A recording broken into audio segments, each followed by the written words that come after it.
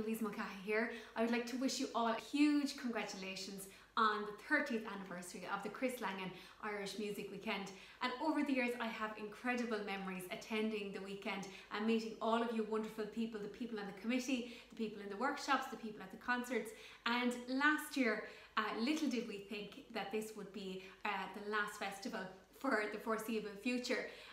But incredible memories, great fun, great music, great tunes, great piping, great flute playing. I'm sure some of the photographs will bring back memories for you too from last year's Tynol.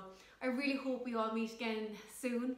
I want to say a huge thank you to everybody for having me at the Tynol. Very special thank you to Debbie Quigley and to Paul Reid and all the committee for their wonderful work in creating this Chris Langan weekend for everybody to enjoy. These things are not easily done and the work behind the scenes is immense year on year. And of course the work that they have done in promoting Irish traditional music in Canada and of course promoting piping and reed making.